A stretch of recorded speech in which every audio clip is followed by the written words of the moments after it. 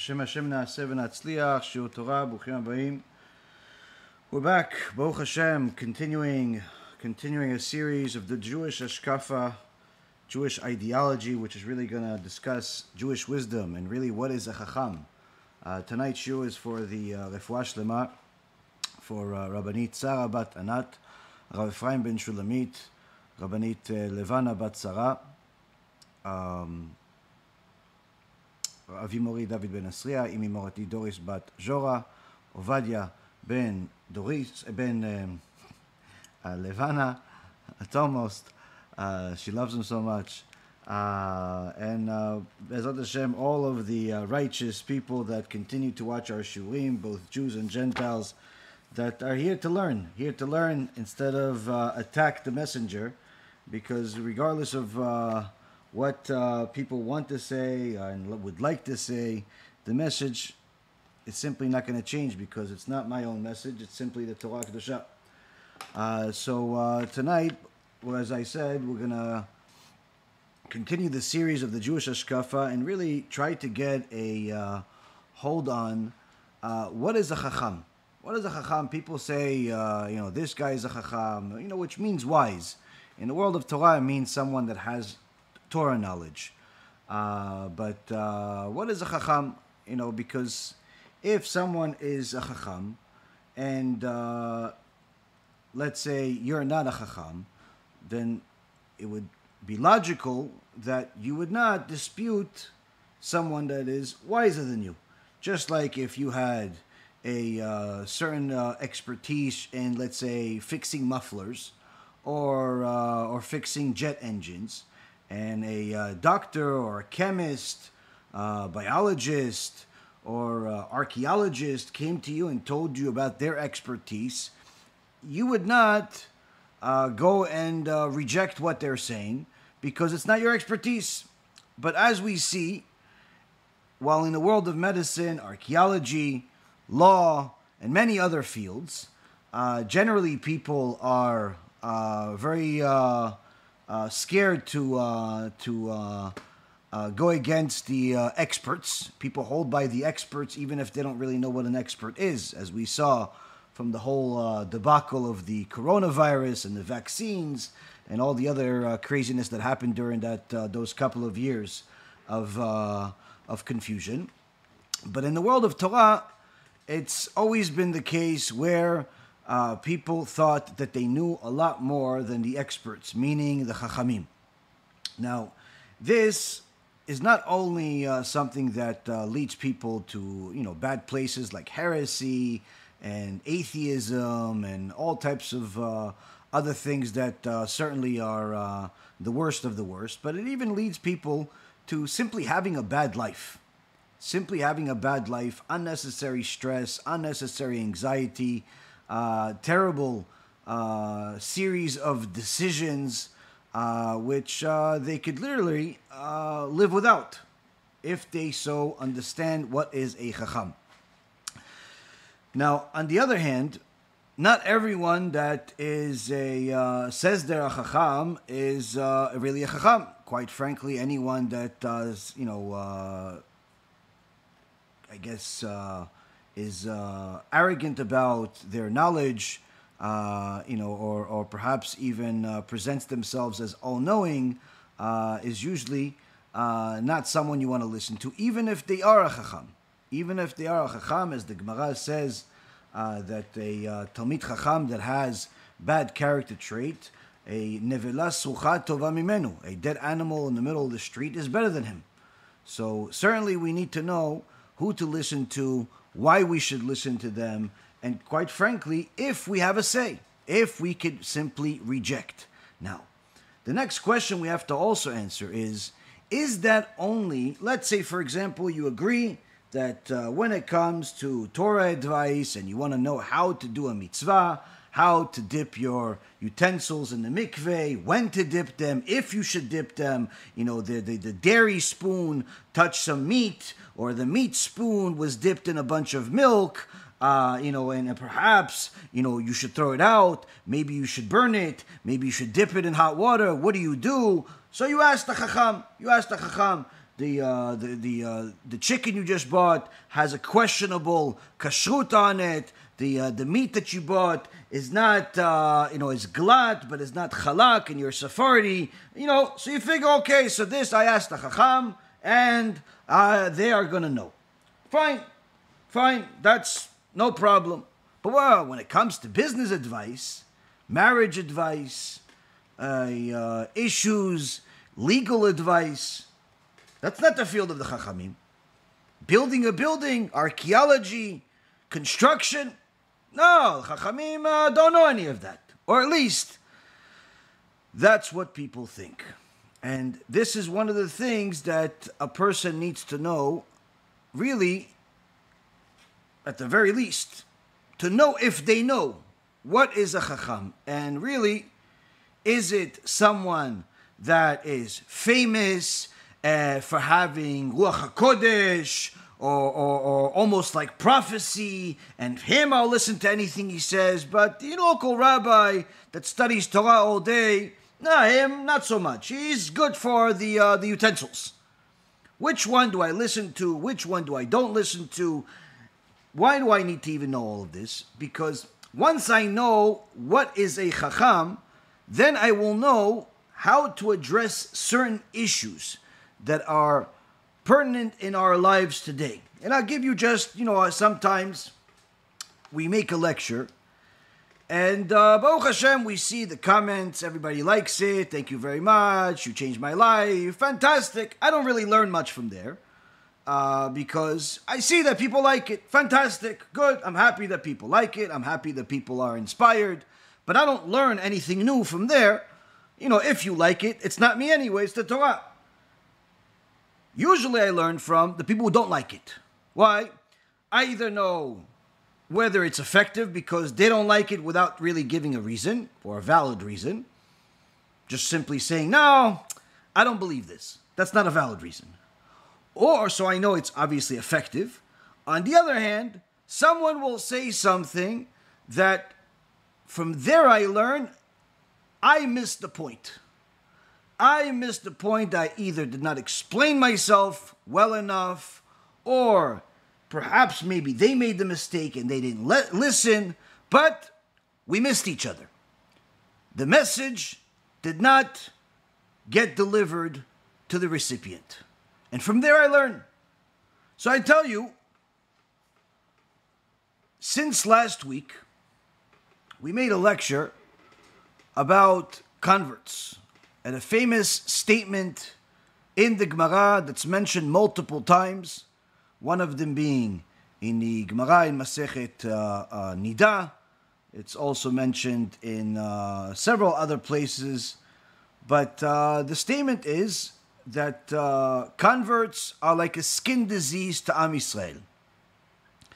Now, of course, if you just read that comment, like one person who commented did, if you just read that title without actually watching the lecture, if you are a convert or somebody that wants to convert, you would immediately be offended. It's even more interesting that no convert actually said anything like that. Who said something like that? A Jew that was born a Jew and never had to convert. He said, I think this shiur is going to offend people. It's going to offend the convert. Now, obviously, if you actually watch the lecture, you'd realize that there's nothing offensive about it. This is a statement in the Gemara. If you're offended by a statement in the Gemara, you do not believe in Judaism. You believe in something else. Why? There's no room for being offended in the Gemara. There's no room for being offended by the Torah. Torah is the word of God. He said it, that means it's right. You think otherwise, you're wrong. That's simple. So, other people will look at that lecture, listen to it, see, wait, he's not talking about all converts, as if the good ones and the bad ones. He's not talking about just the good, he's talking about a specific statement that is saying the good ones are a skin disease because they are making the Jew that's not doing as good as he should, as far as his servitude of HaShem, he's making him feel bad. So that's a good thing. That's a compliment for the convert. The bad ones, the bad converts, the statement is said about them because they are a problem, because they end up being some of the most problematic parts of our nation, as we know, from Mount Sinai, that we learned about last week, and the Erev Rav, they were all converts. So, anyone that watched the lecture understood the message. But, at least that I would hope, we still saw some other messages in different places. Some were sent to me, some were stated online. And from these messages, I see that some people have missed the point. And these are some of the messages I got. I want to convert ASAP. This person missed the message. I'll tell you why in a second, but someone says, I want to convert right away. Another one said, I wish conversion was done on the spot like in the past. He missed the message. Or she, whoever said this.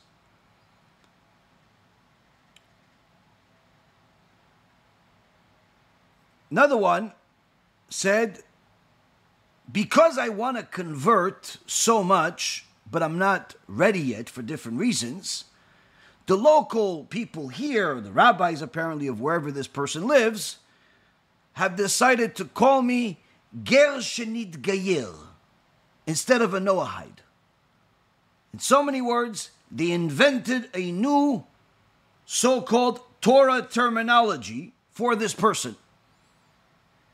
Because he's not a Jew yet, therefore he hasn't converted. He can't be called a righteous ger, a convert, a Jew. Can't be called any of that. And he doesn't like being called a Noahide. Not really sure why. Noah was a pretty big tzaddik. But he wants to be called a ger shenit gayer, someone that is in essence on the way to convert. Problem, I've spoken to a few experts. I myself have spent the last decade dealing with hundreds and hundreds of converts, Baruch Hashem, and none of us have ever heard this. None of us have ever heard this terminology of ger shenit gayer.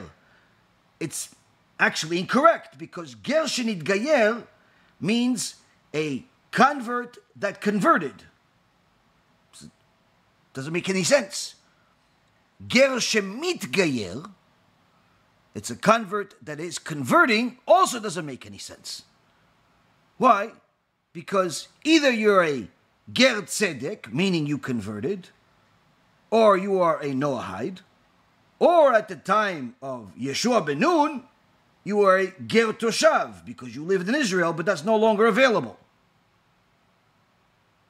So, not really sure why we're pacifying non-Jews that have a desire to convert, but haven't converted, and changing our Torah for them. This person did not get the message, and neither does his rabbis, whoever's calling them this new terminology. Another one said,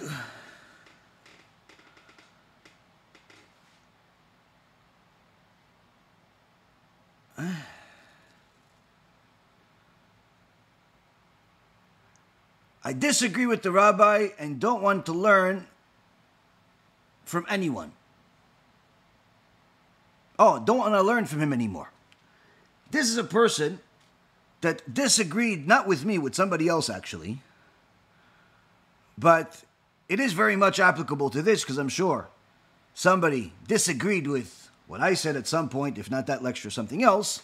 And what happens is that people, they can learn with somebody for a year, 2 years, 5 years, 10 years, and then one day that Chacham will tell them something that he learned in the Torah, and they disagree, or he tells them his opinion about something, and they disagree. He tells them the way he follows halakha, and they disagree, which happens. The more you learn with somebody, the more you'll see that there are times that you're not exactly on the same page, but that's okay. But no, people say, no. He disagrees with me. It's so obvious to me that he's wrong. I don't want to learn with him anymore. Is that right? Is that wrong? There are times that's right. There are times that's wrong. Generally speaking, it's more often that it's wrong than it's right. And we'll talk about that. Last but not least, was a completely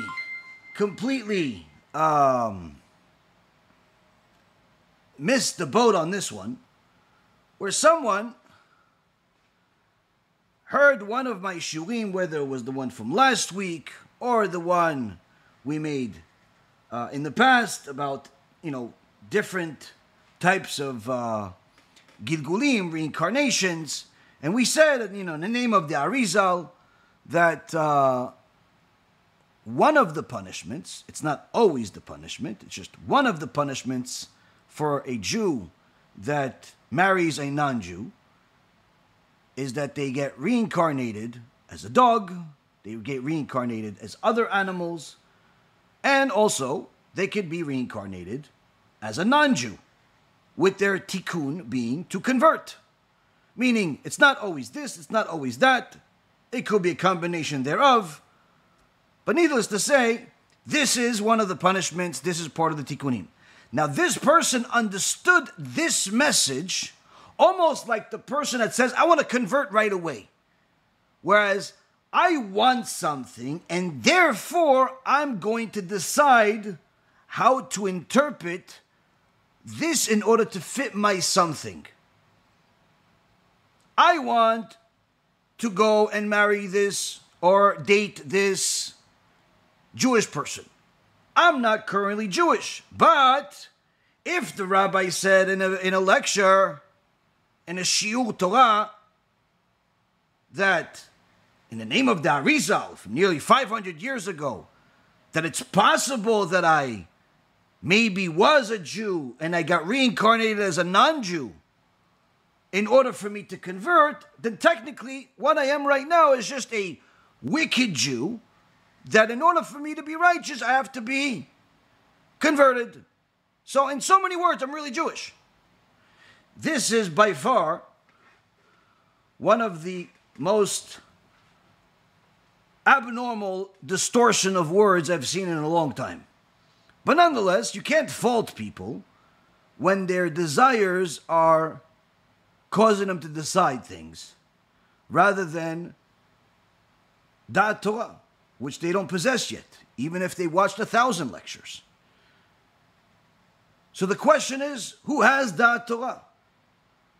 Answer, Chacham. A Chacham has Da'at Torah. But who is a Chacham? Who is a Chacham? Let's see. We have to go nearly a half a century back to the words of the Chazon Ish that will give us some understanding, some clarification of what is a Chacham, what does he look like, what does he say, and then follow his instructions. In the last several lectures of this particular series, the Chazon Ish has helped us understand the extraordinary level of wisdom that Chachamim have. Whether it's scientific knowledge, or it's medicinal knowledge, or all types of things that are beyond our comprehension. They possess technology that was, in some cases, superior to what we have available today in our modern-day artificial intelligence world. It's still not what Shlomo HaMelech had 3,000 years ago. And Shlomo was known and noted as the wisest of all men. The Gemara says in Masechet Megillah, all men, but not including Moshe, because Moshe is not, in essence, considered like any other man, aside from being the prophet of all prophets. He was also, in essence, considered as if he was half angel, half man. But this does not minimize the wisdom of Shlomo, as we will discuss. A aside from the book of medicines that he wrote and all of the wonderful things that he did, we're going to learn a little more about him. Other things that Shlomo HaMelech says, because if he was a Chacham, we want to learn from him. Says the Chazon Ish, in Sefer Melachim, the book of Kings 1, chapter 5, verse 10, it says, and the wisdom of Shlomo was greater than the wisdom of all of the sons of the east, and all of the wisdom of Egypt. And in verse number 13, in the same chapter, it says, and he, meaning Shlomo HaMelech, spoke of the trees, from the cedar that was in the Lebanon to the moss growing on the wall. And he spoke of the animals, and of the birds, and of the reptiles, and of the fishes. Rashi, from 900 years ago, explains what this all means. Shlomo HaMelech knew the healing qualities of each one of the trees, each one of the animals, the birds, the reptiles. He knew their healing qualities. And that certain trees were good for certain types of buildings. This is why later on in verse number 15, anyone that looks in will see that Shlomo HaMelech reconnects with a family friend, his father's friend Hiram Melech Tzur, who initially was a righteous person. Chachamim say that he lived over 1,000 years. He was the friend of Yehuda. Yehuda, that was the son of Yaakov. And he was still alive here. He was friends of David HaMelech. And he became friends with Shlomo. And Shlomo HaMelech told him, I need the trees that you possess. Why? Because I know, the wisdom that God gave me, that the trees that you possess are the best trees to build the Beit HaMikdash that HaKadosh Baruch Hu commanded us to build. I'll give you any price you want, and they made a very big deal. Shlomo HaMelech turned Hiram into richer than rich. The billionaires of the world today would literally look like poor people next to what Hiram had. He had a city of gold, where everything was gold. Obnoxious wealth, which unfortunately hurt him in the end. But at this point, Hiram was righteous. And Hiram was very happy to deliver this. And this was a multi-year deal. Shlomo HaMelech knew about these trees.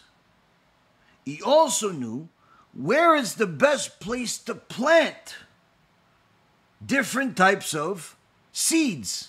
So much so that the Midrash tells us Shlomo HaMelech literally had knowledge of where the root to every single plant and fruit that grows all over the world, where the root of that tree, that plant, that fruit, that vegetable, whatever it is, where that root is, leading to in Yerushalayim. Meaning, everything in the world leads to a certain part of the soil in Yerushalayim, in Jerusalem. And Shlomo HaMelech, through his extraordinary wisdom, knew the exact spot and was able to plant every type of tree, every type of fruit, every type of everything in Yerushalayim. This is literally unbelievable. One of the things the Gemara in Masechet Yomah tells us that Shlomo HaMelech had trees of gold.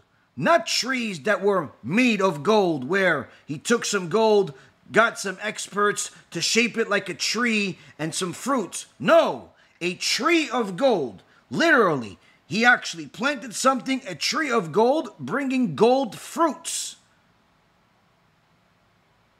that the Kohanim would live off of, became wealthy off of, take the fruits, and then the tree grew it again. More fruits. A real tree of gold. This is the wisdom of Shlomo HaMelech. I think I know where the tree is, but I'm not telling you guys. only if you subscribe. Anyway, Shlomo HaMelech knew the best place to plant these trees.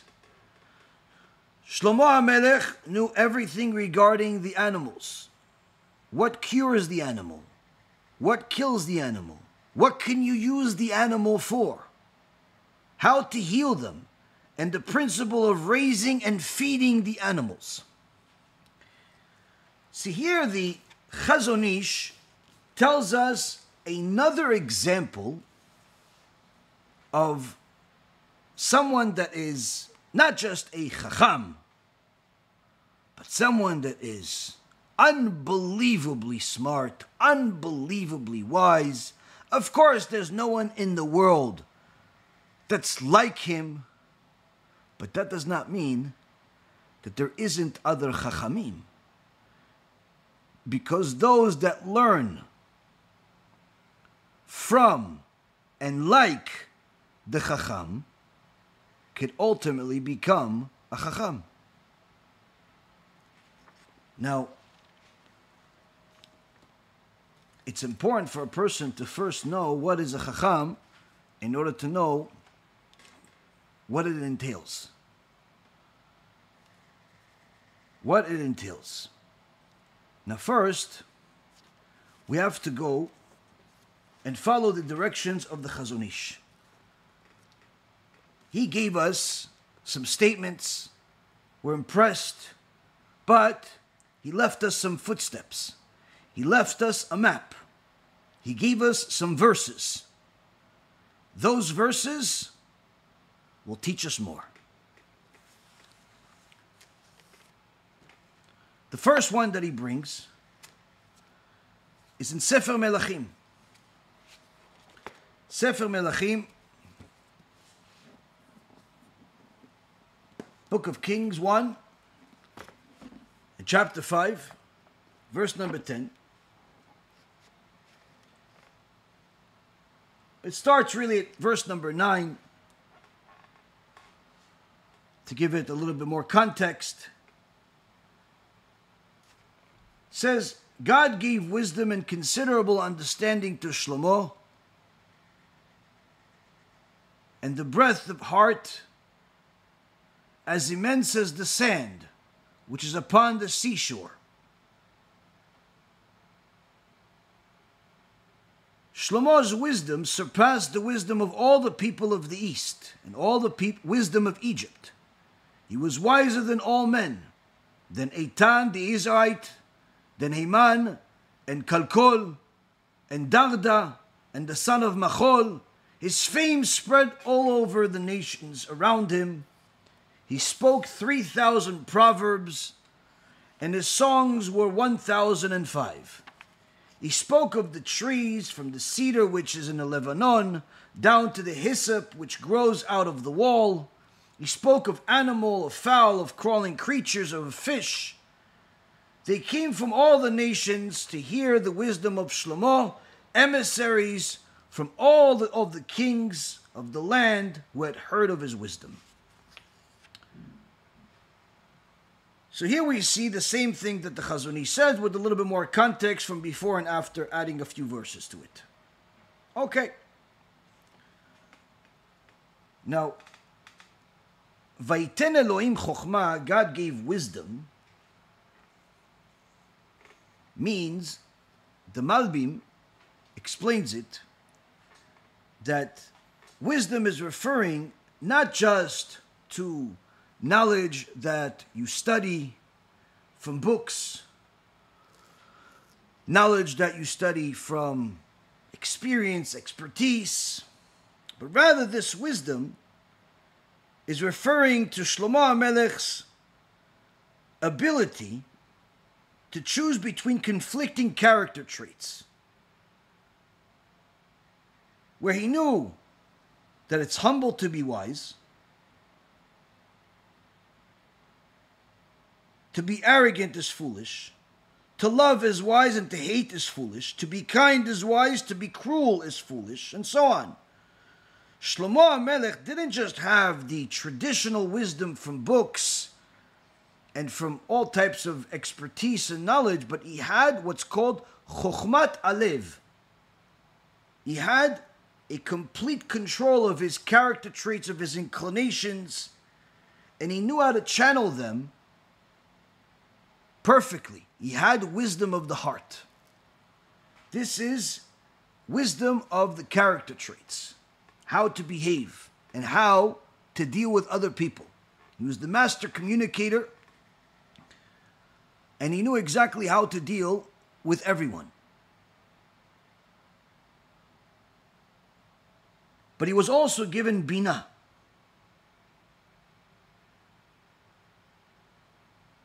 Not just the chokhmat alev, but he also had extraordinary branches of knowledge. And the tvuna that he had was his ability to assimilate and utilize the entire corpus of knowledge and understanding that he had in order to draw conclusions from things that seemed unrelated.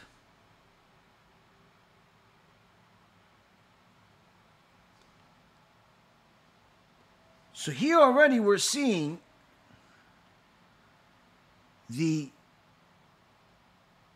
mental behavior of a Chacham is not just giving you information that they read in a book,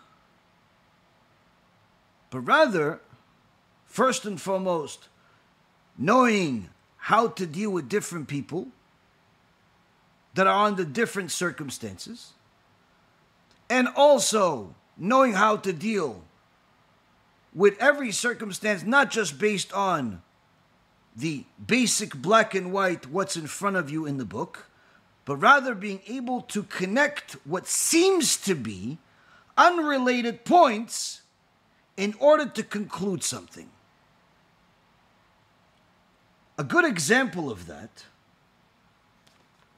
is brought up by Rabbeinu Yonah.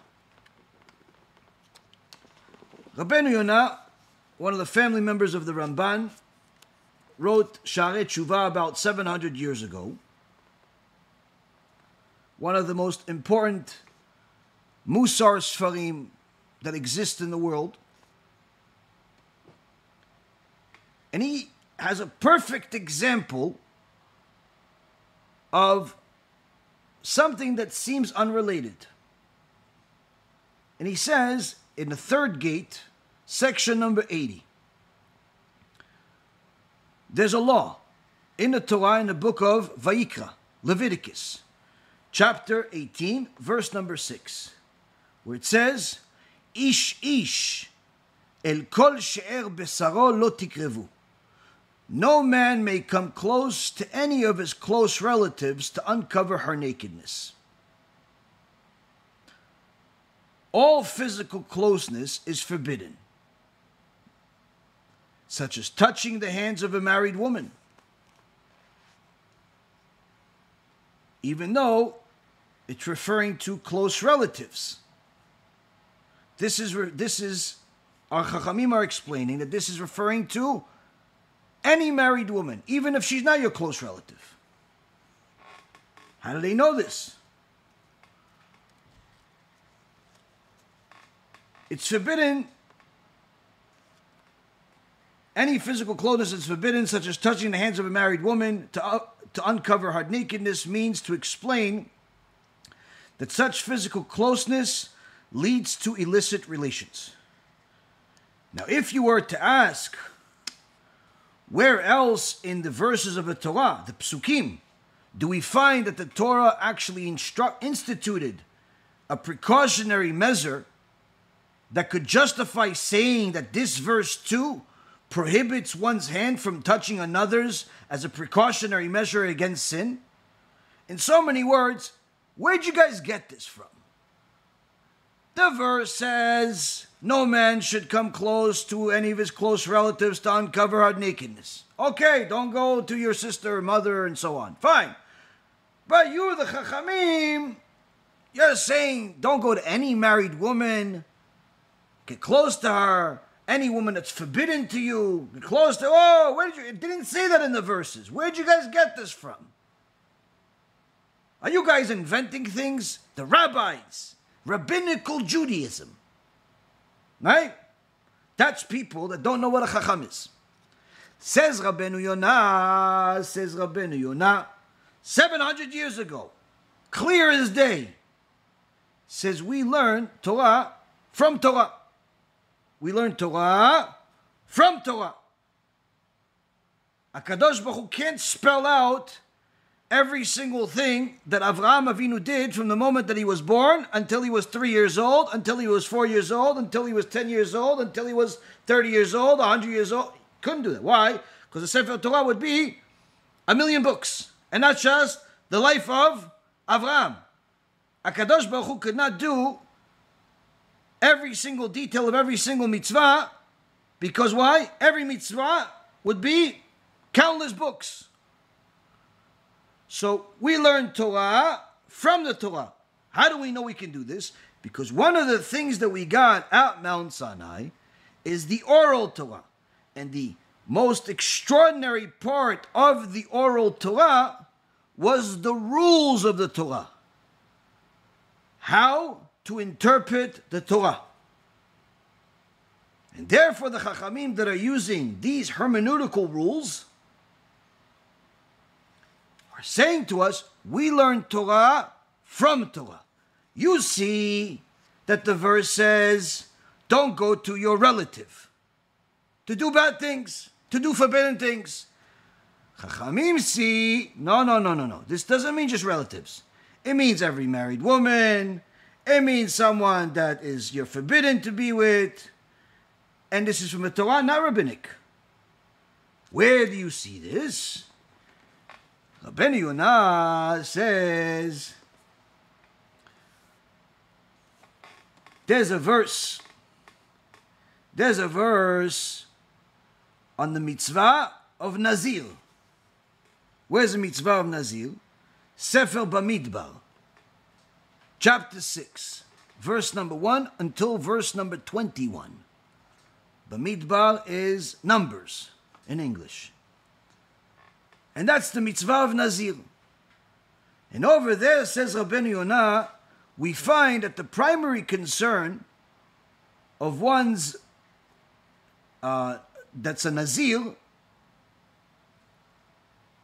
is that he's not allowed to drink wine and forget the law and be led astray by a spirit of wantonness. As such, the Torah forbids him from anything that is produced by grapevine, from the seeds to the skin.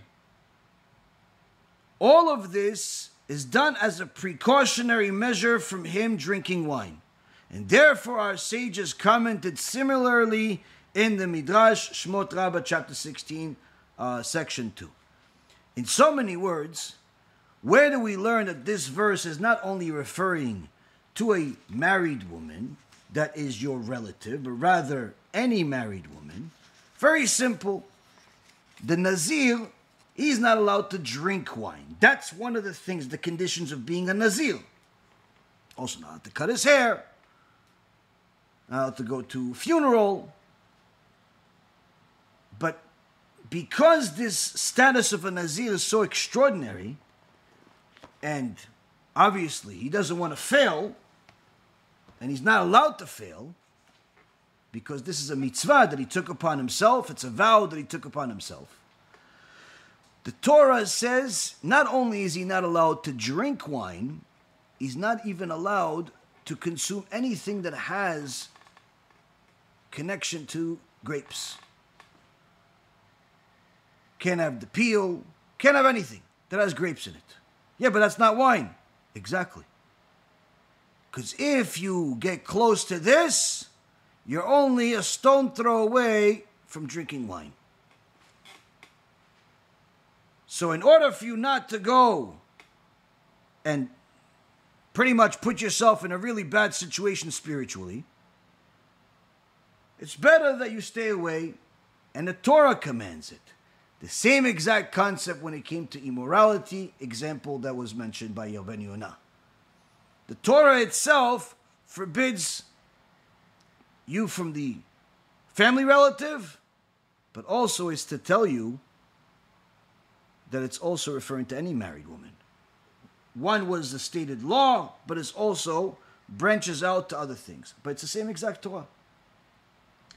So the Chacham and the Chachamim already show how they distinguish themselves in the way that they read the Torah and they learn the Torah. They're not just looking at things superficially. They're not, extrapolating the meanings of the verses according to their understanding, but rather they're using specific laws that the Torah itself commands us to use in order to understand the Torah. And of course, it's not just to understand, oh, this seems similar. It has to have the same words. It has to begin in a certain way, end in a certain way. There are different types of rules of how they decided this is 100% guaranteed to be the meaning of a Torah. Not possibly. There has to be not just similarities in understandings, no. There has to be things that are identical about them. And of course, when you look at it in the Gemara, you see this one is using the same exact word here, and we learn that this word only means that, and therefore, anyone that learns Gemara understands exactly what I'm saying. Anyone who doesn't, perhaps does not understand this part, but understands everything else that I say, you could simply know that this is the case. So already we see that Shlomo HaMelech is not just wise because of this super knowledge that he got, that was, let's say, the equivalent of 1 million books, that if somebody had the time they could ever get to. No. Shlomo HaMelech had wisdom that's superior to others in both areas, whether it be the book knowledge or the knowledge of the heart. How to be able to implement this knowledge in his dealings with people. And that's exactly what Chachamim are able to do. When they learn Torah, they're able to use the character traits they've developed, the understanding of other people's hearts and other people's situations and circumstances, the understanding of the plain case in front of them, and then the answer that many times comes from what seems to be an unrelated source for the answer. We gave an example of this years ago in the name of Rabbi Yeshiv, where one that asked him a question, Rabbi Yeshiv gave him the answer that he didn't understand. How could you get, why do I have to do this just because of this donkey? Why do I have to go and help this person that I don't like just because of this donkey that's mentioned in the Torah? He says because the Torah specifically is saying, go help the donkey of the one that you don't like. Not because the one that you don't like isn't necessarily in a worse shape than the one that you do like, the person you do like, but rather because helping the person that you don't like is also helping yourself, because it requires you to overcome your flawed character traits. When a person sees that particular shiur and how Rabbi Yeshiv, when we broke it down in that shiur, I don't want to repeat the whole thing, it's literally, you understand, the mind of a Chacham, it's not like us. It's not like regular people. Chachamim, they see the world differently. It's like they have X-ray, MRI, CAT scan vision of the world. And they're able to see the world from the eyes of the Torah. Furthermore, the Radak says the breadth of heart the immense knowledge that he had is compared to sand, it seems that this is sand and trees don't necessarily go together as far as comparisons, where Shlomo HaMelech's knowledge is compared to that. And the Radak says that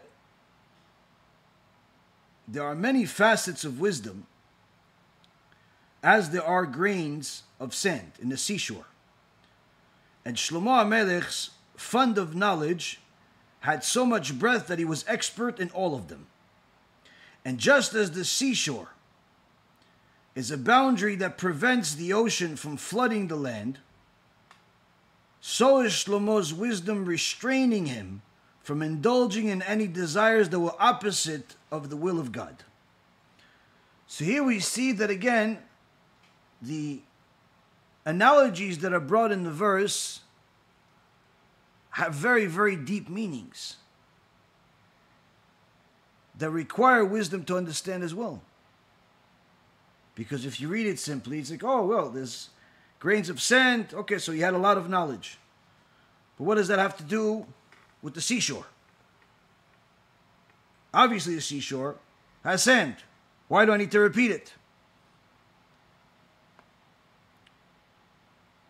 Furthermore, the Emek HaSheila says, while a truly wise person does not flaunt what he knows, he shows his knowledge when necessary, to the degree that it's needed. Just like the sand restrains the sea from excess and from flooding the world, as the Gemara says, every wave that comes to the seashore wants to drown the world. But there's an angel that HaShem sends to every wave and says, stop, stop. And every wave stops. And just like the sand that restrains the sea from excess, Shlomo HaMelech's good taste regulated how and when he displayed his unlimited knowledge.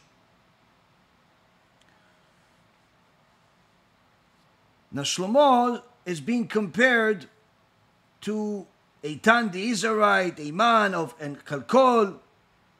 Some say that these were some very righteous people among Am Yisrael that lived in the previous generation. So much so that Iman and Eitan, they were the ones that wrote Psalms number 88 and 89. Others say that it's really comparing Shlomo to Avraham, who is called here Eitan the Israelite, meaning the powerful one from the east. And Moshe Rabbeinu, who is called Heman, meaning Ne'eman, the trusted one. Kalkol is Yosef, meaning the provider of all. Darda is the Dora De'ah, the generation of knowledge. Machol is all of Am Yisrael, because Hashem forgave all of Am Yisrael for the golden calf sin, Mechila. Whether it's this or it's that or it's both, the point being is Shlomo HaMelech's wisdom was superior. But again, there is a certain type of wisdom. It's wisdom of Torah. No one in the world ever surpassed Moshe Rabbeinu. The Zohar Kadosh says the Rosh HaNevi'im, the head of all prophets, was Moshe Rabbeinu. Rosh Ruach HaKodesh, Rosh HaKedusha, the head of Ruach HaKodesh, was David HaMelech, Shlomo HaMelech's father. But wisdom, we have here Shlomo in comparison to all but the Moshe. Anyway,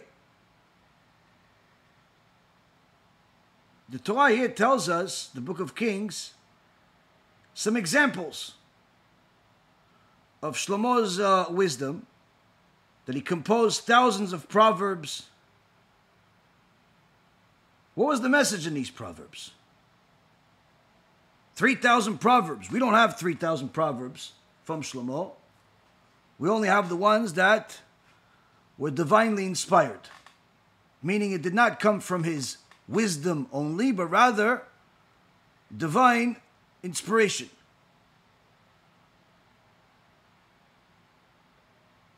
And the Baal HaMetzudot says that the primary message of Proverbs by Shlomo HaMelech, anyone that reads it and understands what Shlomo HaMelech is saying, the primary message is for people to fear God. Why? Reshit Chochma Yirat HaShem. The beginning of wisdom is the fear of HaShem. That's the beginning of wisdom. So if you want to benefit from my wisdom, Shlomo HaMelech is saying to you, you have to fear Hashem. You don't fear Hashem, you're not going to understand anything else that I'm saying. Now, why write Proverbs in the first place? Why do I need Proverbs? Why did Shlomo HaMelech write Proverbs? You could just simply tell people, fear Hashem 3,000 times. Reworded a few other times, variations. Why in a proverb? Because the wisdom of Torah is beyond human comprehension.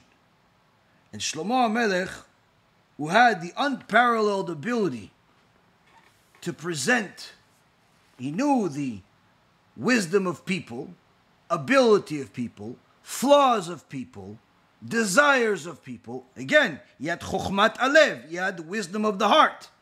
Because he had this wisdom, he knew that this important information,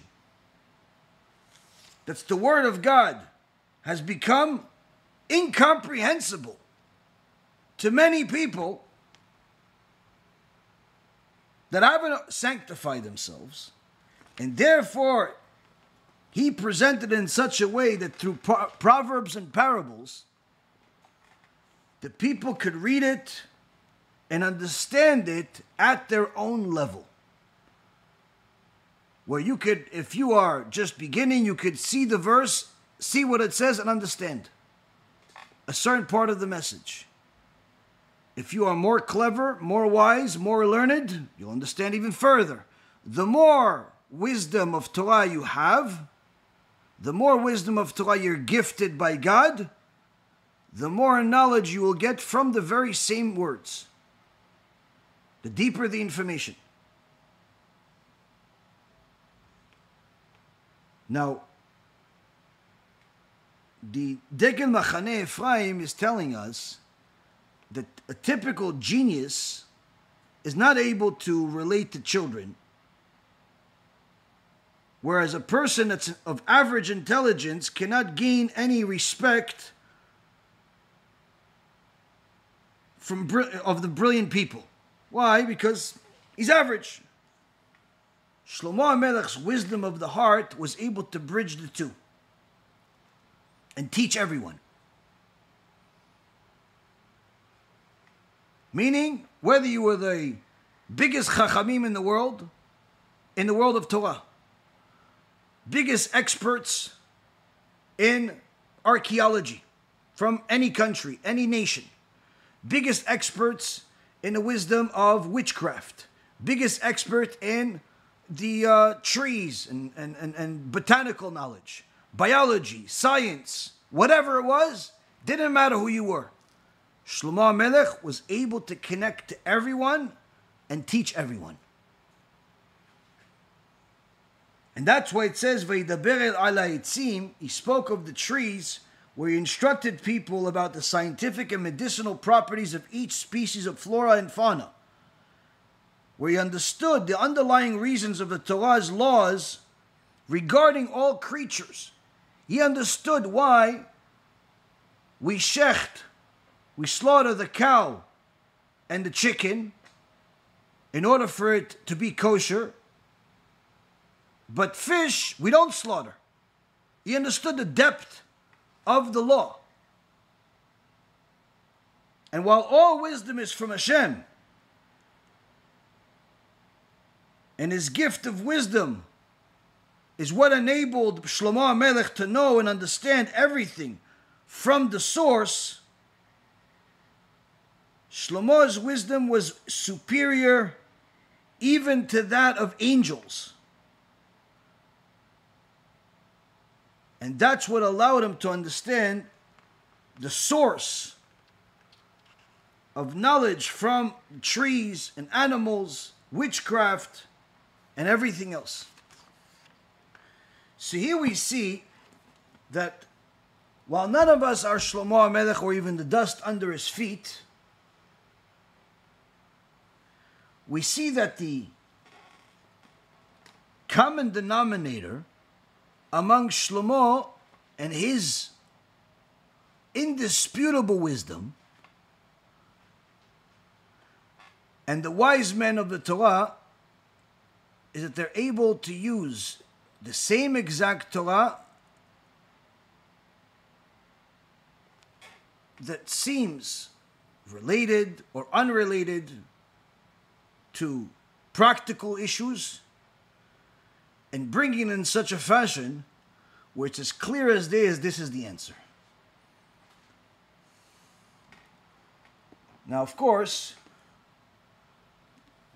we can't just leave Shlomo without seeing another example of his wisdom.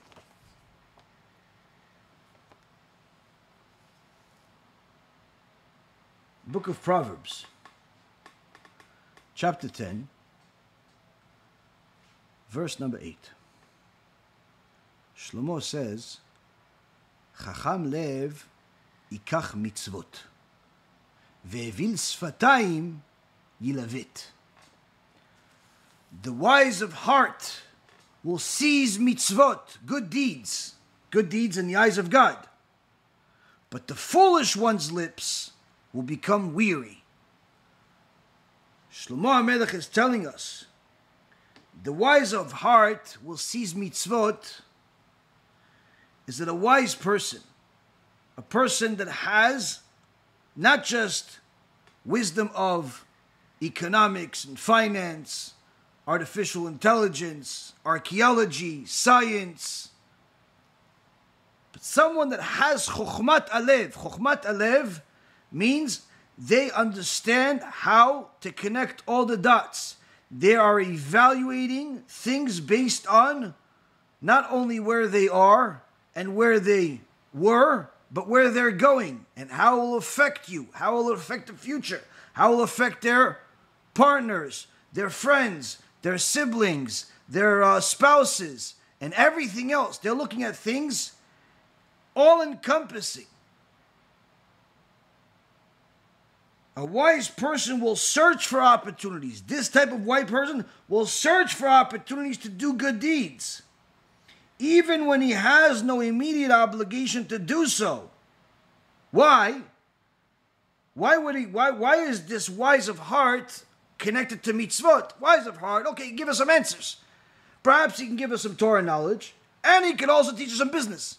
Perhaps he can teach us some business, and he can also teach us about, I don't know, history. No. The one that's wise of heart, he is always looking for mitzvot. Even when he doesn't have to, he's looking for mitzvot. Why? Because his wisdom of the heart puts him in a position that's very precarious, where he's constantly contemplating about the shortness of life and the inevitability of death that will spur him on to amass many merits. Meaning that because he's thinking about, wait, I'm here today. I have no guarantee I'll be here tomorrow. And even if I'm here tomorrow, that's not a long time. Even if I'm here for another year, that's not a long time. Because after I'm finished with this time here, however long it is, after this is forever. After this life is forever, is a judgment of what's going to happen forever. So what's 50, 70, 80, 120 years in comparison to forever? 1,000,000 years is not even the beginning of forever. Forever is a big number. Forever is never ending. So whether I'm here for another day, another month, another 50 years, it's minute, it's inconsequential in comparison to the forever that I have waiting for me. And what I have waiting for me is based on what I do with the limited amount of time that I have here. And since the time is so limited, even if it's not a day or a week or a month, even if it's 100 years, and it may not be 100 years, it may literally be another week or a month or 20 years. Either way, it's small. Why? Because I need forever to be good. I can't afford for it not to be good. Not good forever? That's a bad deal. That's a horrible situation.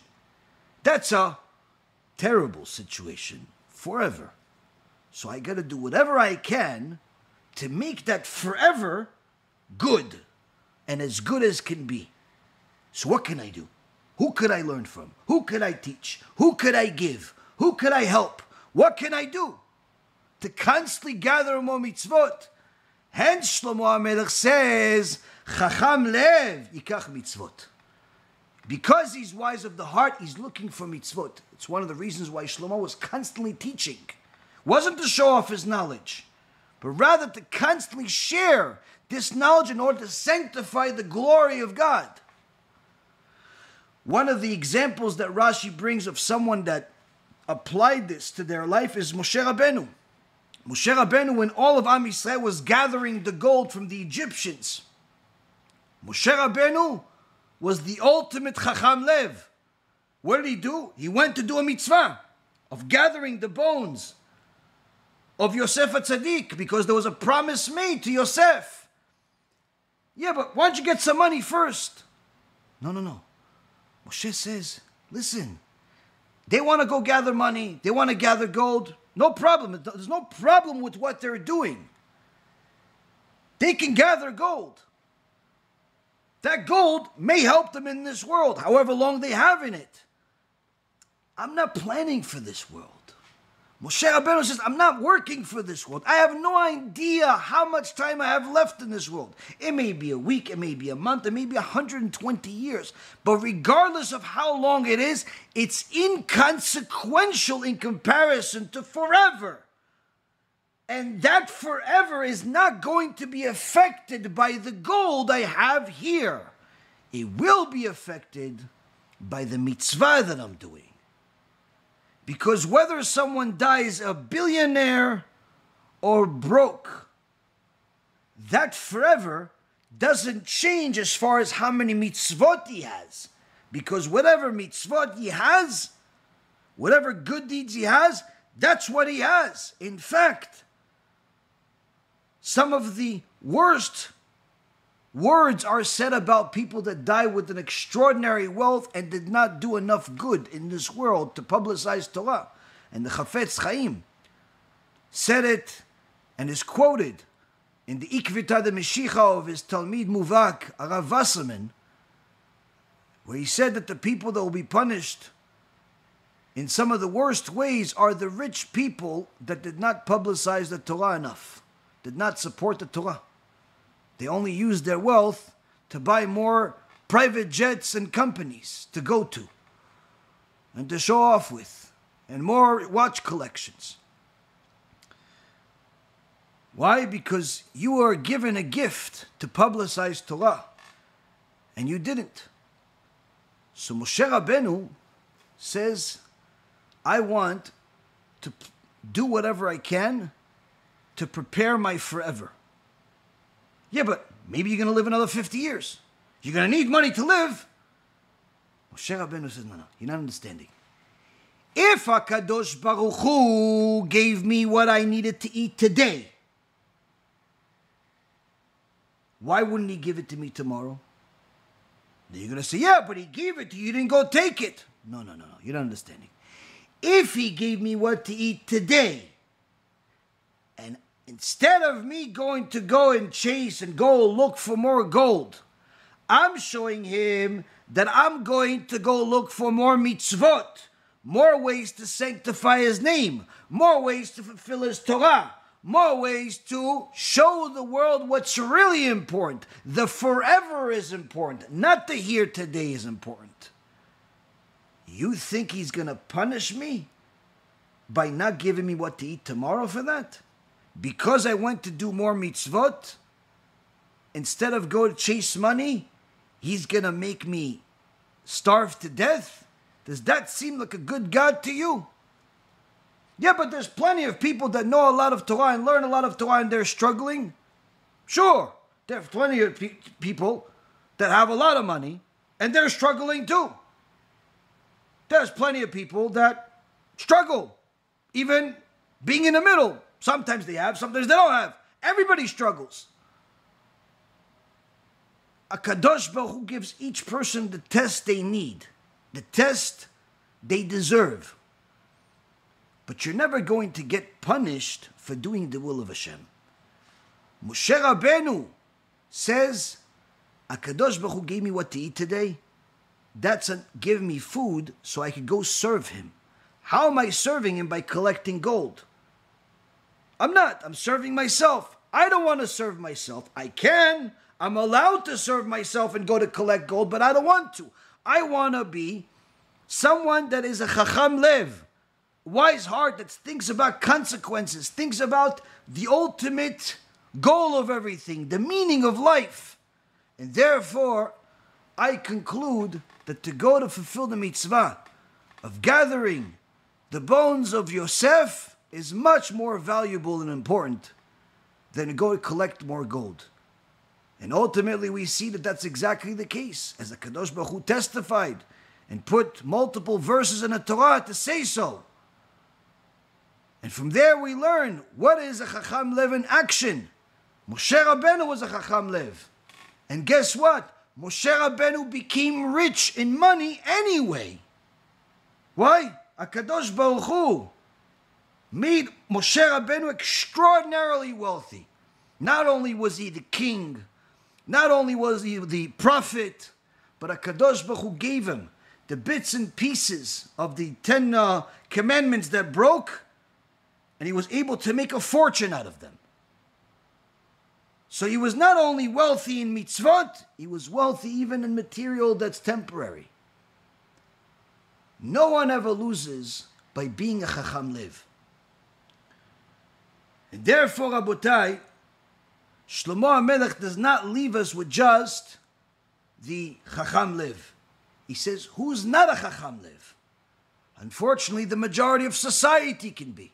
Why? He says, the foolish one's lips become weary. Who is this foolish one? Who is this foolish one? It's a person that wearies his lips by speaking so much and doing little. Where unlike the wise person who seizes every opportunity to do good deeds, he just talks about them. And the Meiri adds to what the Metzudot just said and says that the fool literally becomes perverted by his own words. He stumbles on what he says. He acts impetuously. And he will always be indecisive. Whereas the wise person that performs the mitzvot without delay, the foolish one speaks about doing them, but always procrastinates. And with such an attitude, he will stumble and never do them. This happens, unfortunately, very often, where people say things without realizing that Shlomo HaMelech just stamped their statement, if not them themselves, as fools. Why? You missed the message. You missed the message. Shlomo HaMelech says, focus on mitzvot. Focus on doing what's in your hands, what's within your ability. And you're saying, no, but I want to do this, but I want to do this, but I want to do this, when I can do this, when I can do this, when I can do this. You're not getting the point. What you are judged on is what is within your ability to do. You're not judged on what's beyond your ability to do. So that's why for the first comment, where a person says, I want to convert right away, ASAP, or I wish it was like, it used to be where you just go and convert right away on the same day. First of all, you're not understanding how conversion was done back then and how things were back then. Back then, Jews were killed in the middle of the street for being Jews. If you still wanted to convert, they believed you because literally you were putting your life on the line. What Jew is putting their life on the line right now for being Jewish? What Jew? Oh, you can say, well, the terrorists, there's anti-Semitism. Yes, there's anti-Semitism, there's terrorism, but in reality, you could walk around in most places around the world without being worried about the fact that you're Jewish. You can walk around with a kippah and a beard. You can walk around without a kippah and a beard. You can walk around wherever you want. You can go to a lot of different places in the world and do business and do all types of things. It's not dangerous to be Jewish. Perhaps there's risks, but there's also risks of simply being alive. You can be hit by a truck, chas v'shalom. You can get cancer. You get a lot of things. HaKadosh Baruch Hu decides. But the situation of the world today is certainly better for the Jewish people than it was back then. Number two, you wanting to convert right now, right away, and you're upset that it's not like it used to be. You're not understanding the point of what you're doing even. Your main goal should be to gather as many mitzvot as possible. Learn all the things that are relevant to your conversion. Not things that are not relevant to your conversion. Like some people tell me, listen, I like to learn the Zohar a little bit. Or I like to learn Gemara. Is that okay even though I didn't convert? No, it's not okay. And obviously, since you're doing it anyway, you don't really care what I say or what anybody says because you just decided to do it. In essence, what you're saying is that you already know all of the laws of blessings, all of the laws of Shabbat, all of the laws of holidays, and I can bet you as much as you want that you don't. Why? You don't even know most of these laws exist. Perhaps you know the 39 melachot by heart. Perhaps you know the 13 principles of faith. But that's what you think Judaism is? It's no wonder the door hasn't been opened yet. Because you don't understand what Judaism is yet.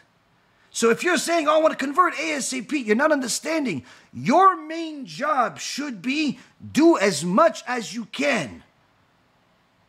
Do as much as you can. Learn as much as you can. That's applicable to your situation today. The same thing goes for a Jew that's just a Baal Tshuva. The same thing goes for a woman that's trying to improve her marriage. The same thing goes for a man that's trying to, do chinuch with his kids. Do as much as you can with what you have, with whatever tools you have.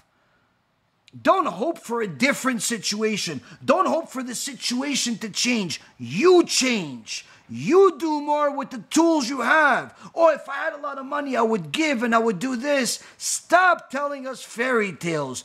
Do the best you can with what you have. You have 2 nickels to scratch? Go ahead. Make something with the new nickels. Make fire with it. Do something with it. You have an idea? Implement the idea. You have a blessing to make the best blessing possible. It's time to pray. Pray like a mensch. Pray like a Kadosh Baruch Hu is in front of you and not a wall. You have time. How do you have time? You should be learning Torah. You should be doing something with your life. Stop wasting it talking about all the things you want and the ideas of what if this was and what if that was. You're missing the point. You're missing the point. You're acting like a fool, says Shlomo HaMelech. Why? If you were Chacham Lev, you would go and grab mitzvot, not talk about things, not wasting your time on comments and messengers and all types of online periodicals. Everybody's talking about their ideas. Who cares about the ideas? Go look at the ideas of the Chachamim. Oh, but I said this, and I saw this, and I want this, and who cares? Go learn. If you're not learning, go work. If you're not working, go learn. That's the point. So Shlomo HaMelech says, Chacham lev, yikach mitzvot. You want to be a Chacham? Change your lifestyle. Stop talking about the things you want to do. Stop talking about the things you would do if such and such would happen. Go do the best you can with what you have in every aspect of life. People that talk about ideas generally never implement them. Why? They're too busy talking. They're too busy talking. In order to be a Chacham, you also have to be a doer. Go do. Don't tell the world to change. You change. And you'll see the world around you change by default. So those that have the mentality of now, I need to do this now, you're missing the message. You're missing the message. And that's one of the things that you hear people say, and you say to yourself, how is this possible? This person has watched, has heard, has attended thousands of lectures, and he hasn't learned even the basics of wisdom of what a Chacham is. How could this be? And this is not one person I'm talking about, 2 or 3 or 5. This is literally examples from countless people over, Baruch Hashem, a decade. People, Jews and Gentiles, do not understand what Torah is. They don't understand what a Chacham is. Why? They ask a question after they do something. If you really wanted the knowledge of the Chacham, you'd ask before you do something. Or they ask the questions that they decide the Chacham knows about. Meaning, they'll go to the Chacham and say, listen, in regards to pots and pans and kashrut, that you know. I decided what you know, so I'm going to ask you about that. But in regards to my business, in regards to my marriage, in regards to which yeshiva to take my kids to, in regards to, the big deal I'm about to sign, that stuff, I don't need to involve the rabbis. I don't need to involve the Chachamim. Why? They don't know business. They don't know. What do they know? They know books. You, my dear friend, do not know what a Chacham is. You don't know what a Chacham is. Let me give you guys an example. 1,000 years ago, it was a book I've been mentioning more often in the last several lectures. B'siyata Dishmaya. A book called Chovot Alevavot, The Duties of the Heart. And we'll see how in 3 completely separate places, the Chacham connects the dots. In Sha'ar HaYichud, the unity of God, chapter 10, he writes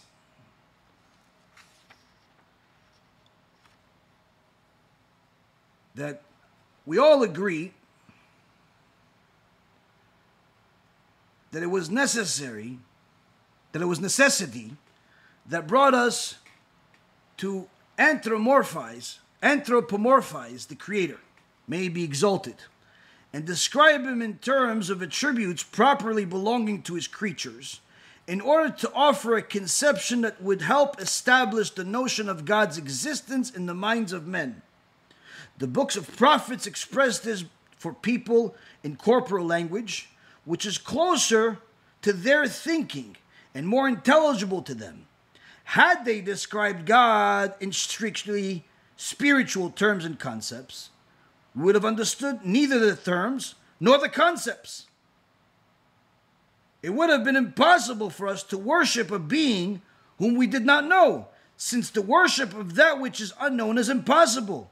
It was therefore essential that the terms and the concepts be geared to the level of understanding of the listener. See, here the Chovot HaLevavot is telling you, why is the Torah speaking to Hashem as if he's a human being? He saved Am Yisrael with a strong arm, he was angry, he loved us, all types of terms like this that make him sound like a human. The reason why is not because he's human, chas v'shalom, but rather because he himself in his endless, infinite wisdom knew that unless he described himself in such a fashion, we would not know what to worship and how to worship him. So he had to use a language that his creation was able to understand. Fine. Had he done otherwise, we simply would not be able to serve him, because it is impossible for somebody to serve a creator he doesn't know. That's the first point. Second point, in Shara Bchina, chapter 5, the Chavot HaLevavot says the following.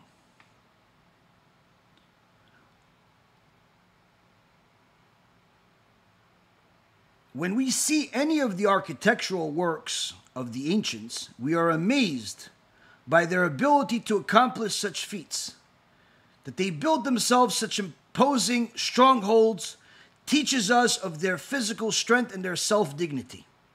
Now, if such diminutive and insignificant work, only slightly superior to our own, looms so large in our sight, how much more so should we wonder at the creator of heaven and earth and all that is therein, who created them all, without effort or exertion, labor or fatigue, out of nothing and compelled by nothing, but only by his will and wish. As it says in the Torah, by the word of God the heavens were made, by the breath of his mouth all their host. So here, the Chavot HaLevavot is telling us, you want to be amazed by this creator that you used human language to describe? You don't have to see all of his creations and understand all of his creations. You can look at whatever's in front of you. You have a monitor in front of you? Do you know how much knowledge had to be put into putting that monitor together? How many people had to work on it with different ideas, semiconductors, motherboards, memory, pixels, glass, plastic, all types of things just to make the monitor, the microphone, the bottle of water, the books, anything that you have next to you. If you really think about all of the different people that had to be involved in order to bring whatever creation you have in front of you, if you truly understood what it took to make a sandwich, simply a sandwich. What sandwich do you like? Tell me. What do you like? A schnitzel sandwich? Let's think about a schnitzel sandwich. I've given this example before. Let's think how they make a schnitzel sandwich. Well, first, you need to have a chicken so you can slaughter it. But before the chicken comes the egg, in case somebody didn't know. The original chicken came as a chicken though. Why? HaKadosh Baruch Hu created everything ready. After that, chicken, egg, chicken, egg. So now, you need a chicken, lays an egg. But somebody has to watch the chicken. Somebody has to collect the egg. Somebody has to decide to make sure that they're compliant with all of the laws of their country, of their society, to make sure that they're able to sell those eggs. Somebody has to be willing to buy the egg. Somebody has to make equipment in order to transfer the eggs, in order to preserve the eggs, in order to eventually sell the eggs to a reseller who resells it, who eventually gives it and sells it to the actual market that actually publicizes it. Now somebody has to work for a publishing company, a marketing company, newspaper, websites. All types of people have to work in order for them to have a business that they're now able to also publicize that the eggs are on sale at such and such supermarket. Oh, the supermarket. You know how many supermarkets there are? Many. Do you know what their profit margin is? Approximately 3%. It's not a very profitable business, by the way. But needless to say, large volume and the world needs it. Point being is, these supermarkets, they sell a whole load of products. They sell the chicken egg, they sell all types of vegetables, they sell bread. Oh, you need the bread. Of course you need the bread. You need farming. You need somebody to go plant the seeds, somebody to harvest, somebody to collect, somebody to do all of these different things, then eventually turn that into the obvious materials in order to make bread instead of making something else. Now you harvest it, you waited the season, you did everything you needed to do. Now you collected it, but you don't really want to make bread. You just want to sell this whole harvest that you have. Somebody has to be willing to be in the business of just buying what you have. Now he needs to get to you. You know how he needs to get to you? He needs to go on a truck. He can't just walk to you. You're too far away. Somebody has to make a car, but they're not just going to make one car. They have to make a whole lot of cars. And to make a whole lot of cars is a lot of money. So you know how much money we need for cars? Tons and tons of money. That's why you need Wall Street. Wall Street raises money. Where does Wall Street get the money from? Billionaires, millionaires, and people that want to be there. You know how they made their money? They sold a chicken egg. They sold the tractor. They sold the car. They sold all types of things. They got some money. They saved it in the bank instead of spending it. And eventually they called Mr. Broker or hedge fund or whatever, mutual fund, and they invested the money. Oh, investing the money. You know how hard it is to invest money? How can you invest money? What do you send it in an envelope? No! You do it on a computer. How do you get a computer? You buy a computer. A company needs to decide to make computers. You know how many parts are in a computer? This computer that I have literally looks like a rocket ship. It has the motherboard, it has the memory, it has all types of chips, all types of lights. Everybody has a different manufacturer, whether it's the graphics card or it's the processor or it's all types of things. And each one of these companies has to have thousands upon thousands of employees that have to wake up early in the morning and go to work and do their job. And then somebody out of every one of those companies has to publicize this job, this end product, so it can get to the computer store, so the computer store can get to the consumers. First, to the marketing company. The consumer gets it, he buys the computer. He then buys the computer, invests into a stock. That money goes to the broker. First, he has to call him. He has to talk to him. How does he get to him? He has to get to the telephone company, AT&T, Verizon, or whoever it is in your country. But needless to say, somebody has to put the lines under the ground in order to have the phones work. But not today. That was yesterday. Today, it's satellites. They have to go to outer space just for you to make a phone call so you can call the broker, so you can make an introduction, waste about 45 minutes of your life just to make a small stock transaction and maybe buy a mutual fund. So one day you'll have some more money. Now somebody has to decide to be the broker, to be the fund manager, to be the guy. But where is he going to be? In the streets? No! He has to be in a building that has a bunch of other people. Where is he going to get the building? Someone has to build the building. Build a building? Why would you want to build a building? Because people need to go into a building. Now, how are you going to build a building? You need construction workers. Construction workers, what are they going to build? We're going to build all types of stuff. Where are you going to get the stuff? From the steel manufacturer and all the guys that deal with all the asphalt and all the different types of materials, the stones, the sheetrock, the lighting. So many people just for a building for this one broker? No, it's not one broker, it's a bunch of brokers. And then you build a building in hopes that the brokers eventually move in. And not just the brokers for stocks and bonds, but maybe some insurance, maybe some guys that are dentists. Hopefully there's a lawyer because some of them are going to need it. And needless to say, we need some other people that do something else. Perhaps they'll be the customers. Either way, we build a building that people fill up the buildings, every suite, or at the very least 75 occupancy rate, so the building stays in business and doesn't default on the loan. Oh, the loan? Yeah, the loan. Why? You need to pay for the building. How are you going to pay for the building? You got to borrow the money. From who? From the lender. Why would anybody lend you any money? Because that's their business. They lend you the money in order for them to collect an interest on the money that they're lending you. Where do they get the money? From the investors. What investors? Wall Street. Again, Wall Street. We didn't start with Wall Street. We're still at the building. Exactly. It's all connected. For what? The chicken egg. The chicken egg you want to eat. The chicken egg needs so many different people just for the chicken egg. When you understand just a little bit of what I just explained, you realize literally the system we have in the world, whether you are in Russia or Ukraine, whether you are in Iraq or America, wherever you are in the world, the system we have in place is extraordinary. And it's still nothing in comparison to the mechanism that makes your eye. It's still nothing in comparison to this globe that stores all of it. It's still nothing in comparison to one ray of light that comes from the sun. It's still nothing in comparison to the most monumental of creations, the atom. And of course, the parts that make the atom. And the 99% of it, that's nearly zero, nothing. The point being is, when you see whatever is your life, and you realize, wow, all of that and more has to happen just for me to have a chicken sandwich, and we didn't even go into everything. Wow, what about the rest of this world?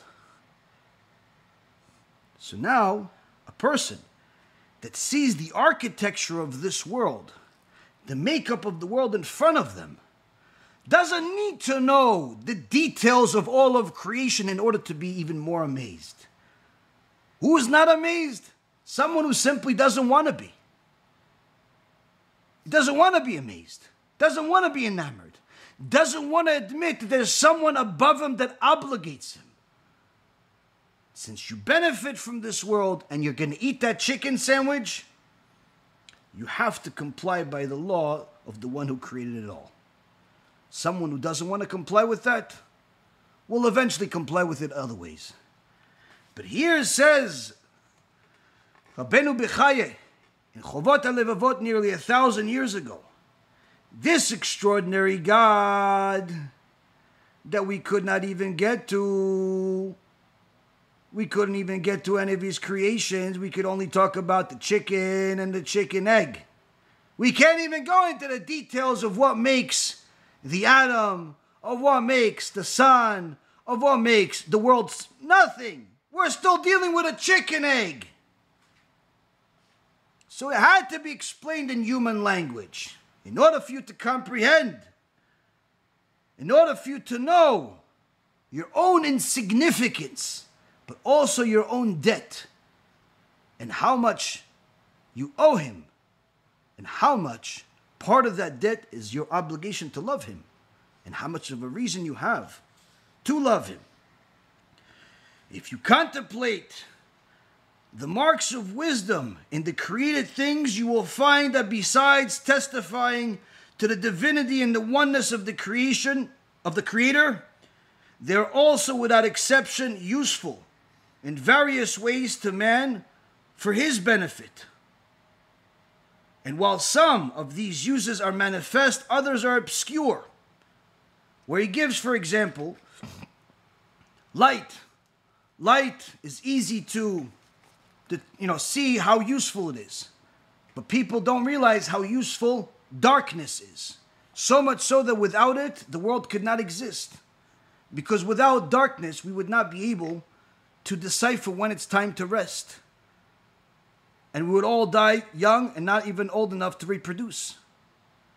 Without darkness, the world simply would not be able to exist. Now the third point comes at a completely different chapter in Serving God, chapter 8.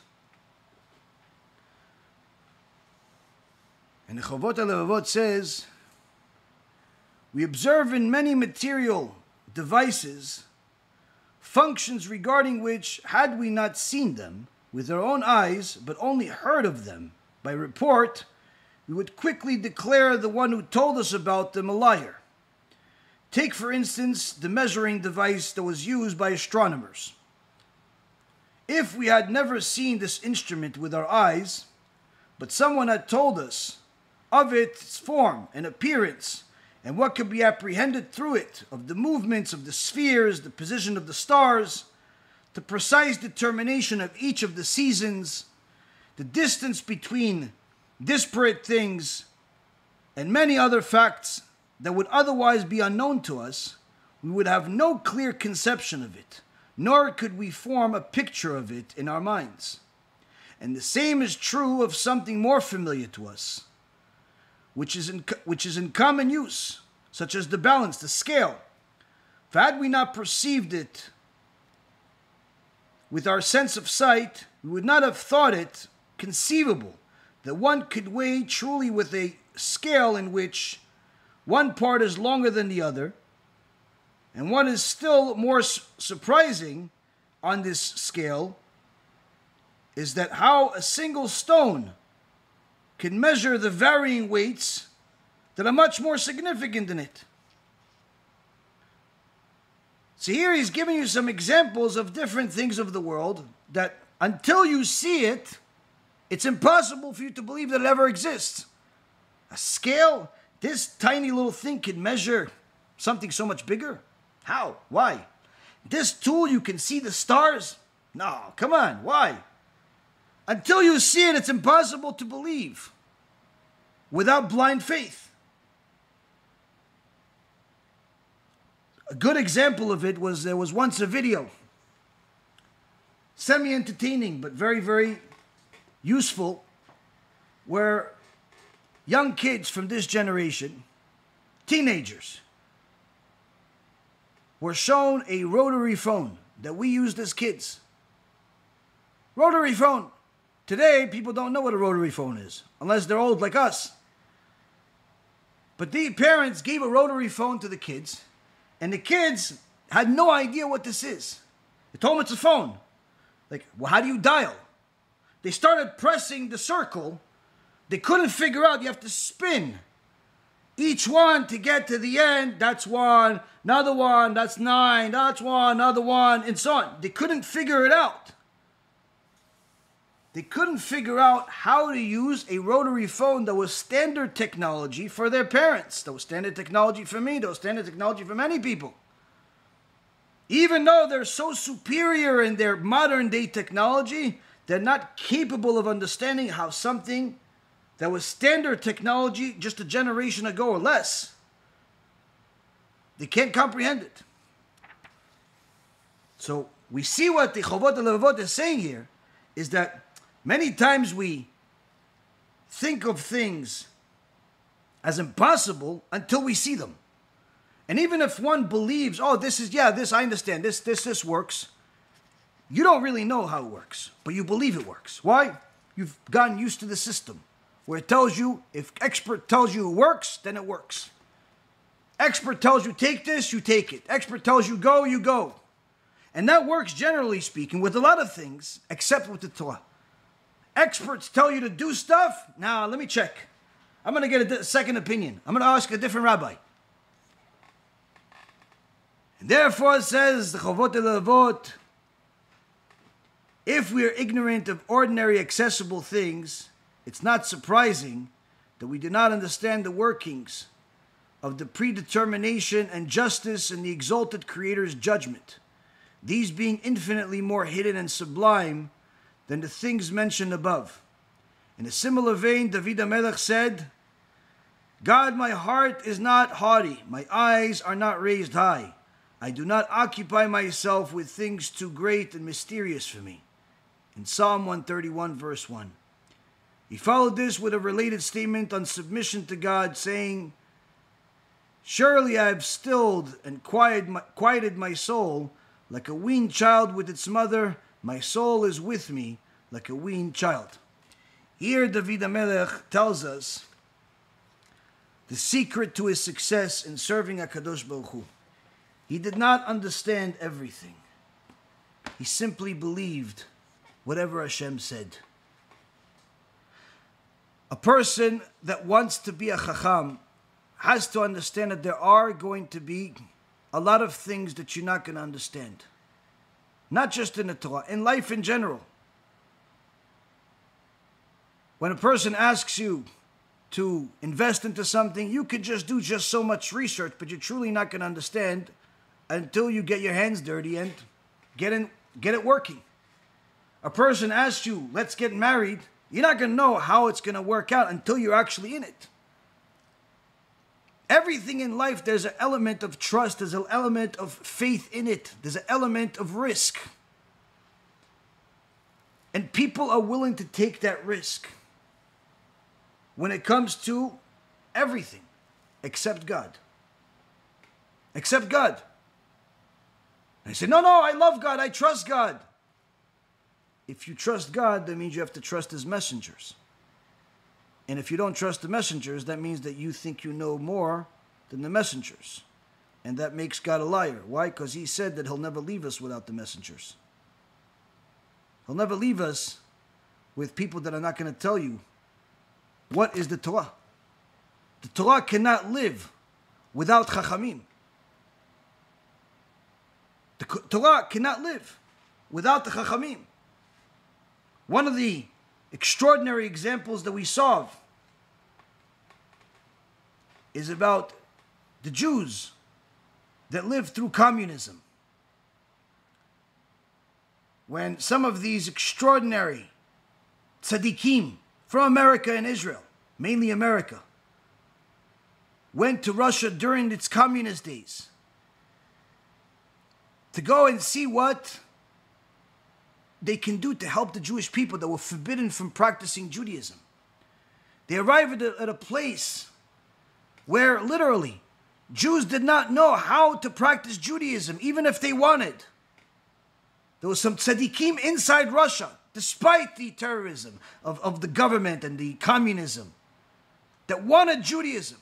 This one tzaddik, Rabbi Eliyahu Esas, and in Russia, and Rabbi Neustadt in America, literally they formed this partnership where they constantly sent people to help them, teach everybody. They started a whole revolution. By the time the Iron Wall broke, you had a bunch of people practicing Judaism. But still, the journey itself tells you what happens when there's no Chachamim. There's one place called Cuba, where there were literally over 6,000 Jews there. 6,000 Jews. They knew they were Jews. They were proud of their Judaism. They lived on the other side of the river again. The Muslims were on one side, the Jews were on the other side. But there were no Chachamim because the communists came into town one time. On Shabbat, there were 13 synagogues at the time. All the businesses were closed. The communists got so angry, they killed every one of the rabbis, except one who was the old man. 12 rabbis, 12 synagogues, all died. Why? Because all the stores were closed and they couldn't buy cigarettes. And when that rabbi, the old man, died, there were no Chachamim left to teach anyone Torah. And within a short period of time, literally 30, 40 years, the Jews of Cuba over there literally thought that as long as you don't light the candles on Friday, Shabbat never comes in. And they were always afraid that the communists would come and they would have to do a melacha, so they never lit the candles, and they thought that's how you keep Shabbat, by not lighting the candles. They thought all types of things that were literally not even close to what Torah said.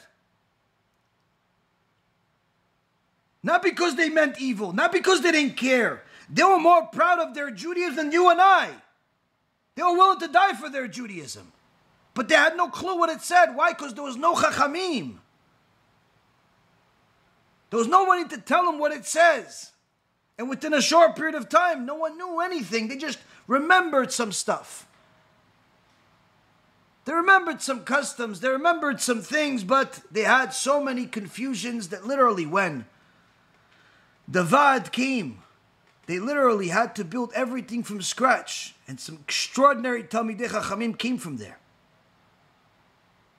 Some extraordinary Talmidei Chachamim came from there. And they made major sacrifices just for the sake of the Torah.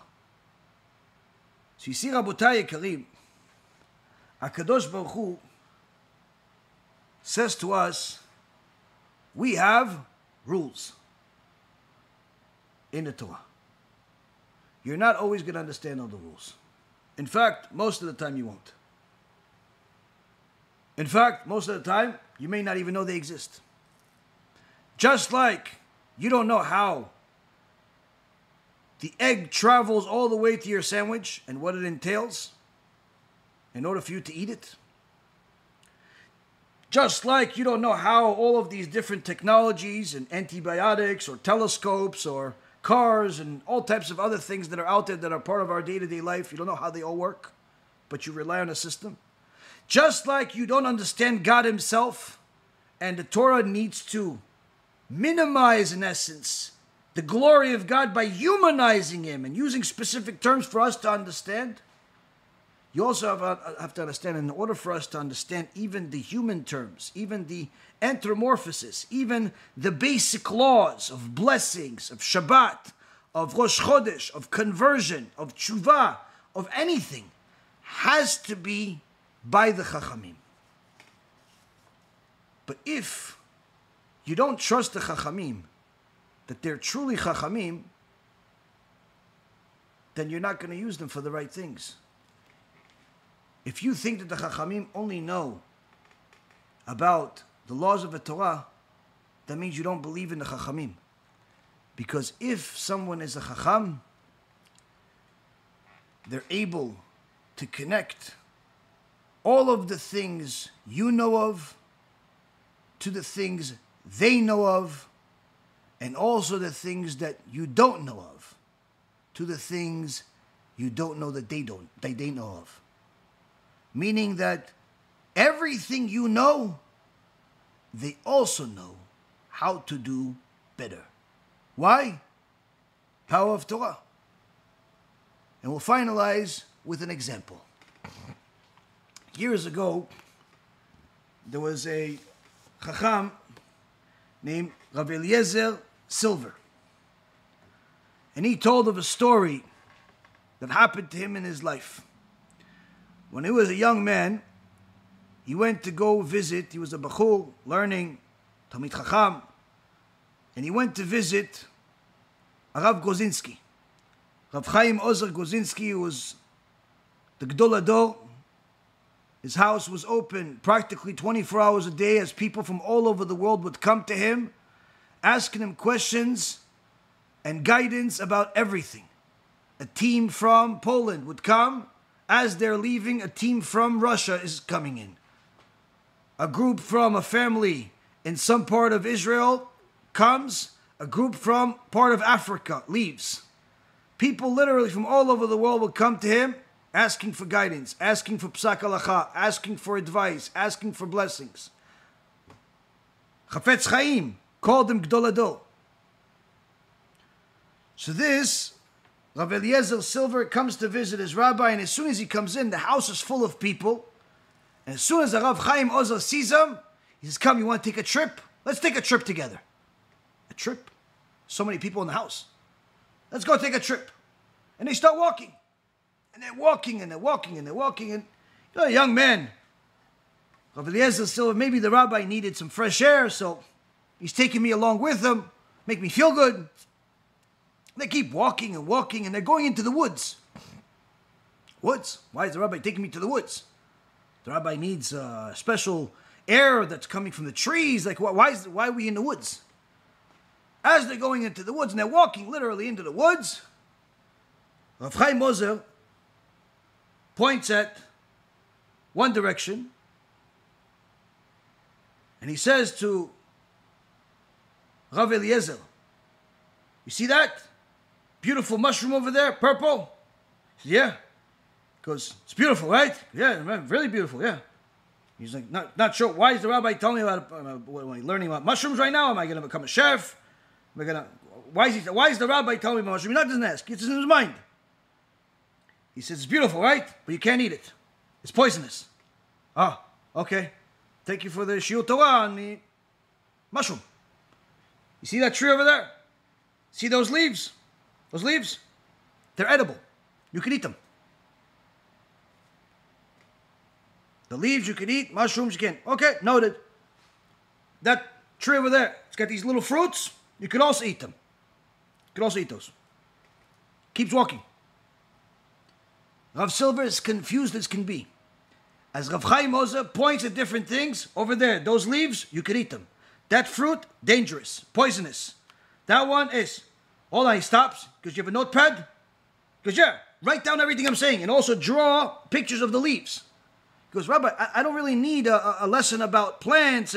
Write down everything I say. As if he didn't say anything. He just said, write down everything I say. Gdol Ador is telling you, your rabbi is telling you to do something. You write it down. You're not really sure why he's teaching you botany. Why are you now drawing little pictures of leaves? Why he's telling you this will kill you, this will... What do you need to know all this for? The rabbi says, I do. He says, for hours we're in the woods. Hours. How does the Gdol Ador have this kind of time? How does he have this kind of time? There are hundreds of people waiting in the house to see him. He's with me, Baruch HaShem, but not sure what's going on. He says, after a few hours, we finish, we reviewed the woods, have all types of insights, everything edible, everything poisonous. We go back. We part ways. I'm as confused as can be why the rabbi just taught me all of this. Some years passed, Rav Chaim Ozer died, went to Gan Eden. Rav Silver, on the other hand, went to the Holocaust. In the Holocaust, they were killing people by the hundreds. They were torturing people. They were starving people.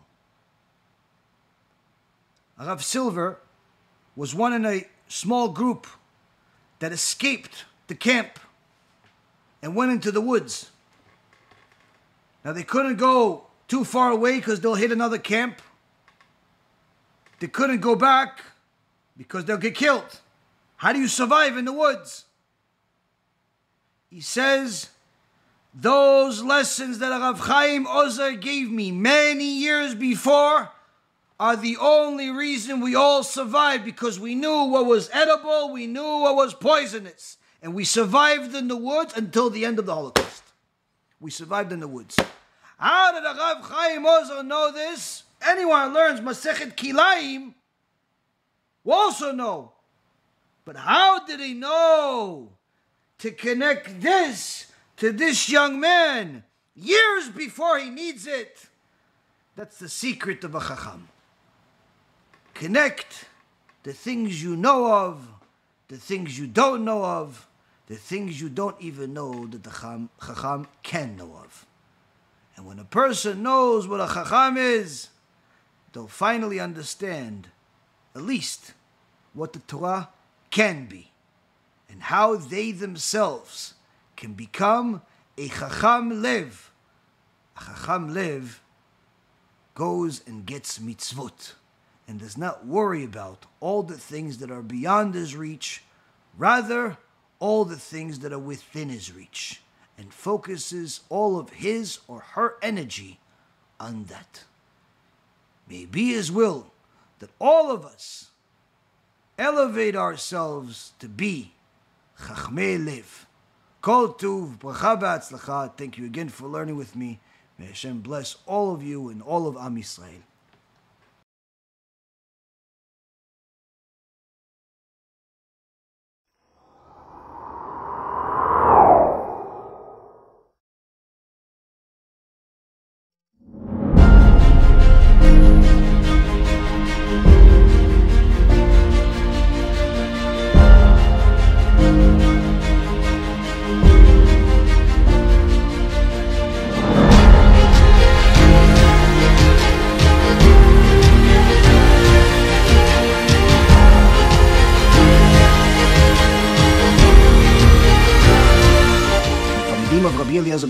Asked him, what can we do to protect ourselves from Chavrei Mashiach? He says, Torah and Gemilut Chasadim. Even if somebody does a nice thing or learns a lot or anything like that, it's never compared to bringing one of Hashem's lost kids that's been lost for the last 3,000 years back home. One of the beautiful things that we have in our organization is that we have both Torah and Zikuy Rabim, because we have our kollels, we have our avrechim, and we also have our kiruv that we do around the world. Our lectures reach every corner of the world, Baruch Hashem, in multiple languages, but of course, we always want to do even more. טוב היו רגלינו בשערייך ירושלים למעמד הנשגב והמרומם של סיום הש"ס, זוהר והשולחן ערוך, שעל ידי ארגון בעזרת השם העולמי.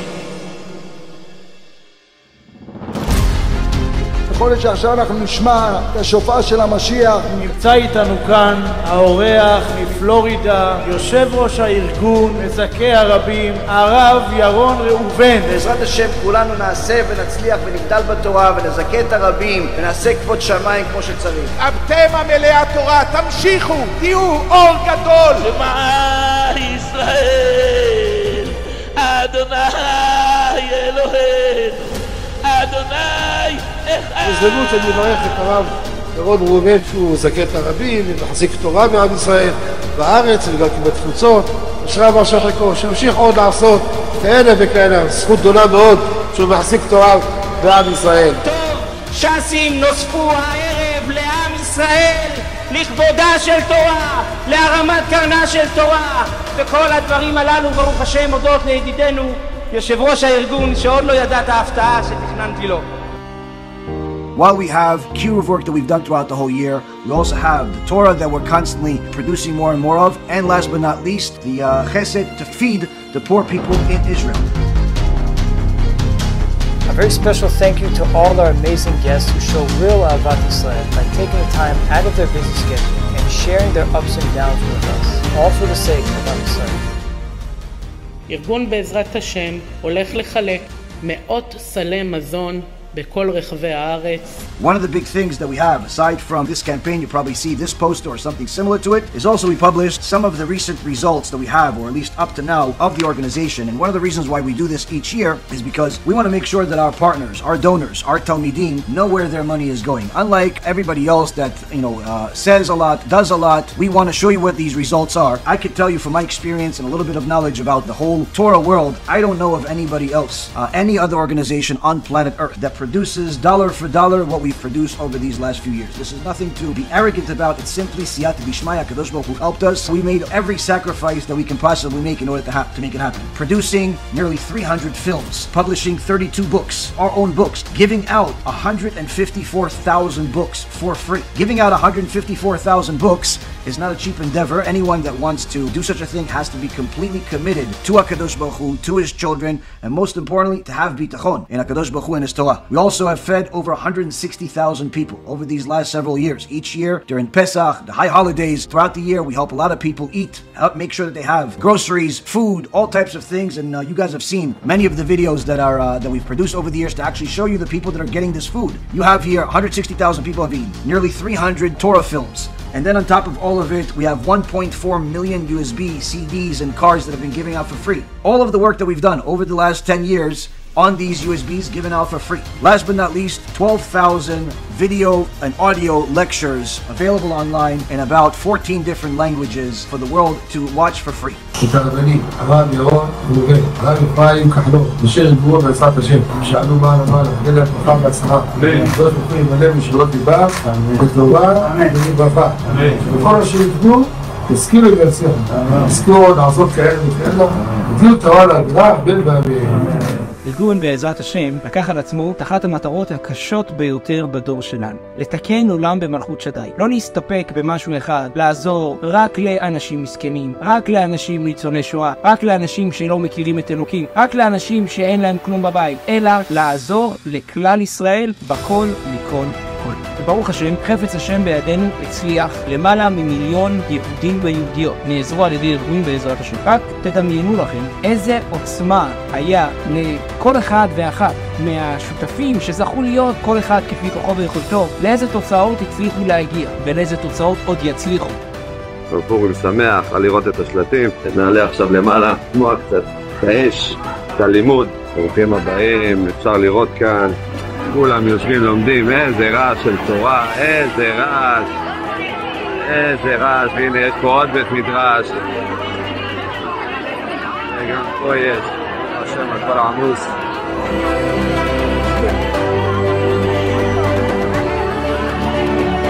פורים שמח, פורים שמח.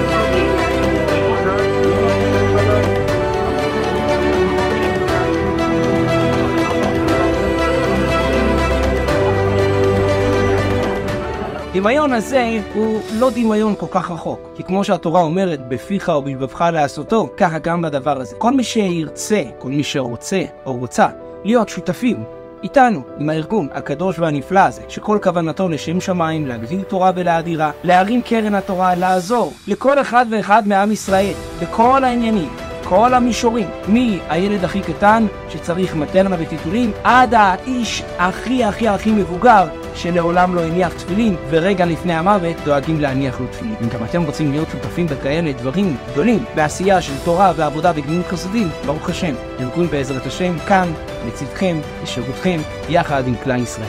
כמעט 1.5 מיליון דיסקים, דיסקונקים שחילקנו, כל הדברים האלה בחינם, יותר מ-12,000 שיעורים. אז כל הדברים האלה, מתי שבן אדם רואה כמה ההשקעה שלו, אם זה בבתים, מניות, בכל מיני דברים, והוא רואה שהמניה עלתה 10% במקום אחד ו1,000% במקום שני, אז הוא מבין איפה להשקיע פעם הבאה. ואותו דבר פה, יש הרבה אנשים שברוך השם צופים את השיעורים שלנו, שיעורים של הרב אפרים, שיעורים של הרב שרבית ושאר הרבנים בארגון, ועכשיו זה הזמן להיות שותפים בדבר הגדול שאנחנו עושים ברוך השם. After somebody dies, their neshama naturally feels like it needs to be cleaned and like it needs to go to Gehenom to go and clean itself so it could feel better after. And one of the reasons why we do this, why we show these numbers, is because we want to show everyone what we've done to give you an indication of what we can do in the future. So this is the time where we need as much of your help as possible to push yourself more than you typically do. If you typically donate a couple $100, donate 1,000.